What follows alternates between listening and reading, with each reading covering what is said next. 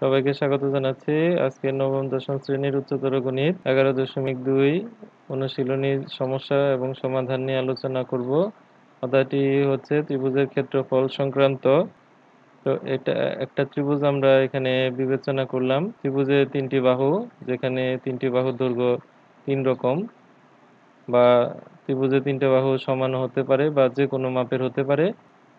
তো আমাদের একটা পরিচিত সূত্র রয়েছে, যেটা সাধারণ গণিত 16.1 অধ্যায়তে উল্লেখ করা হয়েছে। সেটা হচ্ছে ত্রিভুজের ক্ষেত্রফল সমান √s ইন্টু s মাইনাস এ into s minus B into s minus C বর্গ একক, যেখানে s হচ্ছে অর্ধ পরিসীমা, অর্থাৎ পরিসীমা হচ্ছে ত্রিভুজের তিনটি বাহু এর সমষ্টি। আর এটাকে আমরা যদি 2 দিয়ে ভাগ করি তাহলে অর্ধ পরিসীমা পাওয়া যাবে। তো অর্ধ পরিসীমা হচ্ছে a plus B plus C divided by 2।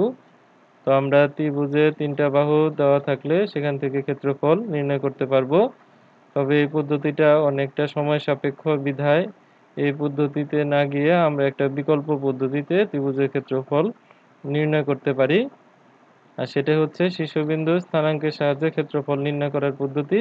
ত্রিভুজের তিনটি বিন্দু স্থানাঙ্ক যদি দেওয়া থাকে তাহলে কার্তেশীয় স্থানাঙ্ক পদ্ধতিতে তাহলে x1 y1 হচ্ছে a বিন্দু স্থানাঙ্ক, b বিন্দু স্থানাঙ্ক হচ্ছে x2 y2 এবং c বিন্দু স্থানাঙ্ক হচ্ছে x3 y3। আমরা এই বিন্দুগুলোকে ছক কাগজে স্থাপন করে ঘড়ির কাঁটার বিপরীত দিকে এই বিন্দুগুলোকে উল্লেখ করব।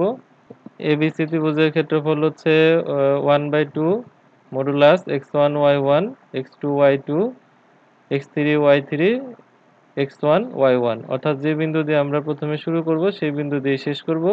অর্থাৎ এই লম্বালম্বি হচ্ছে প্রথম বিন্দু স্থানাঙ্ক, এটা হচ্ছে দ্বিতীয় বিন্দু স্থানাঙ্ক, এটা হচ্ছে তৃতীয় বিন্দু। আবার যে বিন্দু দিয়ে আমরা প্রথমে শুরু করেছি এখানে সেই বিন্দুটা আবার শেষ করতে হবে।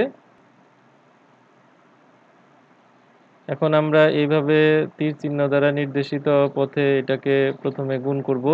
তাহলে x1 এর সাথে y1 প্লাস x2 এর সাথে y2, তারপর x3 এর সাথে y1।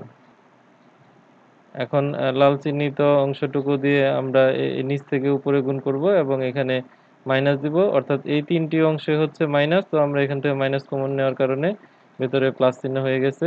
তাহলে এটা হচ্ছে y1 x2 বা x2 y1 লেখা যাবে, y2 x3 অথবা x3 y2, এবং সর্বশেষ হচ্ছে y3 x1 অথবা x1 y3। এখানে যে দুইটি সমান্তরাল লম্বালম্বি দাগ ব্যবহার করা হয়েছে সেটি হচ্ছে পরম মান অর্থে উচ্চ মাধ্যমিক যে বইটা আছে সেখানে প্রথম পত্রে এটা হচ্ছে নির্ণায়কের ক্ষেত্রে এই বিষয়টা আবার অন্য, সেখানে সারি এবং কলাম সংখ্যা সমান থাকে। তো এখানে সারি এবং কলাম এগুলো সমান থাকবে না, এখানে শুধু দুইটা সারি থাকবে। উপরের সারিটা হচ্ছে বিন্দুগুলার ভুজ অর্থাৎ x এর মান, এবং নিচের সারিটা হচ্ছে বিন্দুগুলার কোটি অর্থাৎ y এর মান। 1 নং প্রশ্নটি হচ্ছে এখানে তিনটা বিন্দু স্থানাঙ্ক দেওয়া হয়েছে, যেখানে সে বিন্দুগুলো হচ্ছে এ বি সি ত্রিভুজের শীর্ষবিন্দু। প্রথম প্রশ্ন হচ্ছে A B B C C এ বাহুর দৈর্ঘ্য এবং ত্রিভুজ এ বি সি এর পরিসীমা নির্ণয় করো। 6 নম্বর ত্রিভুজটির ক্ষেত্রফল নির্ণয় করো। তো আমরা দেওয়া আছে a -20 b 50 এবং c 14 যথাক্রমে a b c এর শীর্ষবিন্দু। তো এ বি বাহুর বা দুই বিন্দুর দূরত্ব সেটা নির্ণয় করার সূত্র 11.1 অনুশীলনীতে দেওয়া আছে। x2 - x1 whole square plus y2 - y1 whole square. তো আমরা চাইলে x2 কে x1 - x2 হোল স্কয়ার অর্থাৎ এইভাবেও লিখতে পারি। অর্থাৎ চাইলে আমরা x1 - x2 whole square plus y1 - y2 whole square এইভাবে লিখতে পারি। যেটা হচ্ছে এখান থেকে মাইনাসটা কমন নিলে আমরা এটা এইভাবে উল্লেখ করা যায়, যেখানে x1 এবং x2 হচ্ছে দুইটা বিন্দুর ভুজ এবং y2 এবং y1 হচ্ছে দুইটা বিন্দুর কোটি। তো এখানে x2 এর জায়গায় আমরা এটা মান বসাই দিব, অর্থাৎ এই যে এখানে হচ্ছে 5 মাইনাস -2 মাইনাস মাইনাসে প্লাস, তারপরে হচ্ছে 0 -0। এখন 5 + 2 = 7 7 স্কয়ার প্লাস 0 স্কয়ার এটা 49 প্লাস 0 তার রুট ওভার, তাহলে রুট ওভার 49 অর্থাৎ 7 একক। দ্বিতীয় বিন্দু হচ্ছে বিসি, এই দুইটা বিন্দু দ্বারা গঠিত সরলরেখা হচ্ছে বিসি সরলরেখা, তাহলে রুট ওভার আমাদের দুইটা বিন্দু এখানে দেওয়া আছে যে বি 50 এবং সি হচ্ছে 14, তো আমরা 1 থেকে 5 কে মাইনাস করব, তাহলে 1 মাইনাস 5 হোল স্কয়ার, তারপরে হচ্ছে 4 থেকে 0 মাইনাস করব, 4 মাইনাস 0 হোল স্কয়ার, তাহলে 1 থেকে 5 মাইনাস করলে মাইনাস 4 হোল স্কয়ার, আর 4 মাইনাস 0 হচ্ছে 4 স্কয়ার, তাই এটার স্কয়ারের মান হচ্ছে 16, এটা হচ্ছে 16 রুট ওভার 32, এটাকে লেখা যায় 16 ইন্টু 2, অর্থাৎ 16 কে রুট ওভার করলে এটা হচ্ছে 4, আর 2টা রুট ওভার করা যায় না মুখে মুখে, সেজন্য আমরা এটা রুট ওভার 2 লিখে রাখবো, অর্থাৎ 4 রুট ওভার 2 একক। সর্বশেষ বাহু হচ্ছে সিএ বাহু বা এসি, দুইটা একই কথা। রুট ওভার এখানে সি এবং এ বিন্দু দুইটা স্থানাঙ্ক নিতে হবে, তো -2 থেকে আমরা 1 কে মাইনাস করব তার হোল স্কয়ার, 0 থেকে আমরা 4 মাইনাস করে তার হোল স্কয়ার, অর্থাৎ এটা হচ্ছে ভুজের দ্বয়ের অন্তরের বর্গ এবং এটা হচ্ছে কোটি দ্বয়ের অন্তরের বর্গ। এটা হচ্ছে -3 তার হোল স্কয়ার, আর 0 4 -4 তার হোল স্কয়ার, এটাকে স্কয়ার করলে হচ্ছে 9, -4 এর স্কয়ার হচ্ছে 16, তো রুট ওভার 25, তো এটার মান হচ্ছে 5 একক। এখন ত্রিভুজ এবিসি এর পরিসীমা হচ্ছে তিনটি বাহুর সমষ্টি AB plus BC plus CA, তো এবি এর মান হচ্ছে 7, বিসি এর মান হচ্ছে 4 রুট ওভার 2, আর সি এর মান হচ্ছে 5 একক, তো 7 আর 5 প্লাস করলে 12 প্লাস 4 রুট ওভার 2 একক। তা এভাবে আমরা যে প্রশ্ন অ্যান্সারগুলো চাইছে সেই অ্যান্সারগুলো উল্লেখ করব। তো খ নং প্রশ্নটি সমাধান অংশে এটা আমাদের দেওয়া আছে এ বি এবং সি তিনটি বিন্দু, এগুলো হচ্ছে ত্রিভুজ এ বি সি এর শীর্ষবিন্দু। তো বিন্দু তিনটিকে ঘড়ির কাঁটার বিপরীত দিকে নিয়ে পাই, কারণ আমাদের আমরা বিকল্প পদ্ধতিতে বা পদ্ধতি 2 অনুযায়ী আমরা ক্ষেত্রফল নির্ণয় করব। তো এখানে গ্রাফ পেপারে আমরা এক্স অক্ষ এবং ওয়াই অক্ষ দিব।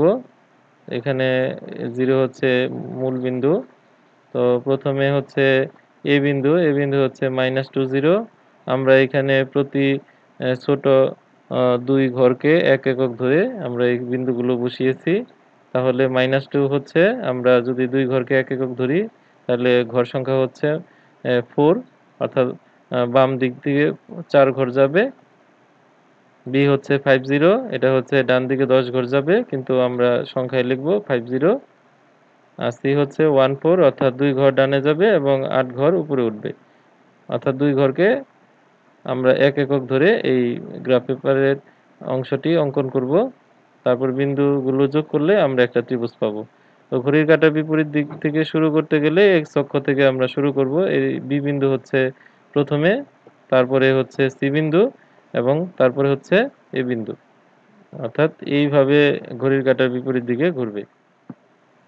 এখন ত্রিভুজ এবিসি এর ক্ষেত্রফল, তাহলে প্রথমে বি বিন্দু 50, তারপরে সি বিন্দু 14, তারপরে এ বিন্দু -2 0, এবং সর্বশেষ যে বিন্দু দিয়ে শুরু করা হয়েছে সেই বিন্দু দিয়ে শেষ করতে হবে। তো নিয়ম অনুযায়ী 5 এর সাথে আমাদের 4 এটাকে গুণ করতে হবে, তাহলে 5 এর সাথে 4 গুণ করলে 20, 1 এর সাথে 0 গুণ করলে হচ্ছে 0, -2 এর সাথে 0 হচ্ছে 0, তারপরে হচ্ছে 0 এর সাথে 1, তাহলে নিচে থেকে উপরে উঠলে এটা হবে মাইনাস, 4 এর সাথে -2 গুণ করলে হচ্ছে মাইনাস নিয়ম অনুযায়ী, এবং 4 দুগুণে 8 -8, 0 এর সাথে 5 গুণ করলে হচ্ছে -0, তাহলে এখানে 20 আর মাইনাস মাইনাসে প্লাস 8, 8 আর 20 প্লাস করলে 28, আমাদের 2 দিয়ে 28 কে ভাগ করলে এটা মান হবে 14 বর্গ একক, অ্যান্সার হচ্ছে 14 বর্গ একক। 2 নং প্রশ্ন, নিচে প্রতি ক্ষেত্রে এ বি সি ত্রিভুজের ক্ষেত্রফল নির্ণয় করো। তো আমরা চাইলে বাহু বের করে যে সূত্রটি রয়েছে সেটা হচ্ছে √s * s - a s - b * s - c, এই সূত্র দিয়েও আমরা এই ক্ষেত্রফলগুলো বের করতে পারি, কিন্তু আমাদের এখানে কোন পদ্ধতিতে করব সেটা বলা নাই, এর জন্য আমরা স্থানাঙ্ক পদ্ধতিতে ক্ষেত্রফল নির্ণয় করব। সমাধান আমরা এই প্রথমে এগুলা দেওয়া আছে যে তুলে নিব, তারপর নিয়ম অনুসারে তিনটি বিন্দুকে ঘড়ির কাঁটার বিপরীত দিকে নিয়ে পাই।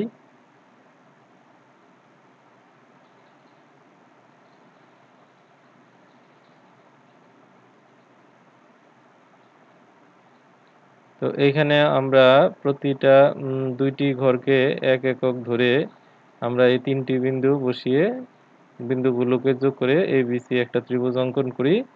এখন ঘড়ির কাঁটার বিপরীত দিক থেকে আমরা অঙ্কন করলে প্রথমে আমাদের সবার কাছে আসছে A বিন্দু, তারপরে হচ্ছে B বিন্দু এবং সর্বশেষ হচ্ছে C বিন্দু। অর্থাৎ প্রথমে আমাদের প্রথম চতুর্ভাগ অর্থাৎ এই অংশটুকুর মধ্যে থেকে শুরু করতে হবে এবং যে অংশটুকু আমাদের x অক্ষের কাছে সেটা হচ্ছে প্রথম বিন্দু, তারপরে B হচ্ছে তার একটু উপরে এজন্য দ্বিতীয় বিন্দু এবং তারপরে দ্বিতীয় চতুর্ভাগে কোনো বিন্দু নাই, তৃতীয় চতুর্ভাগে C বিন্দু আছে, তাহলে এই C বিন্দু শেষে বসবে।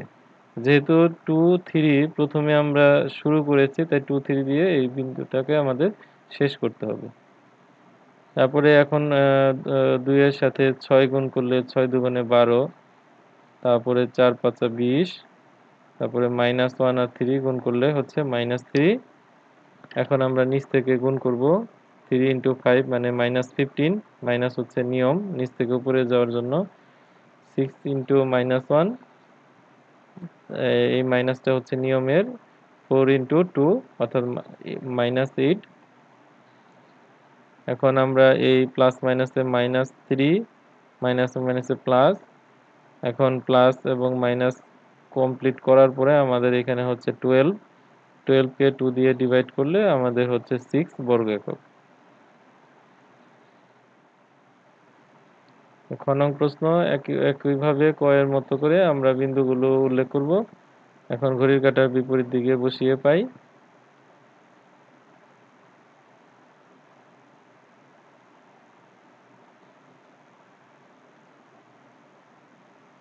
তো আমরা পূর্বের মতো প্রতি দুই ঘরকে 1 একক ধরে আমরা ABC বিন্দুগুলো বসিয়ে বিন্দু যোগ করার মাধ্যমে ABC ত্রিভুজ অঙ্কন করি।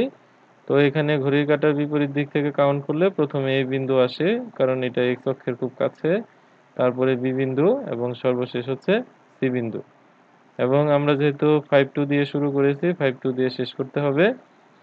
তারপরে 5 এর সাথে 6 গুণ করলে 30, 1 এর সাথে -3 গুণ করলে -3, -2 এর সাথে 2 গুণ করলে হচ্ছে -4, 2 এর সাথে 1 নিচ থেকে উপরে গুণ কোণাকুণি সেজন্য মাইনাস নিয়মের 2, 6 × -2 অর্থাৎ -12 এবং -3 × 5 অর্থাৎ -15, আর এই মাইনাসটা হচ্ছে নিয়মের।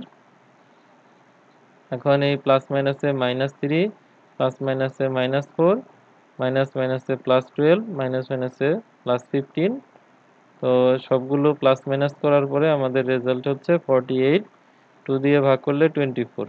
তো আমাদের উত্তরটি হচ্ছে 24 বর্গ একক।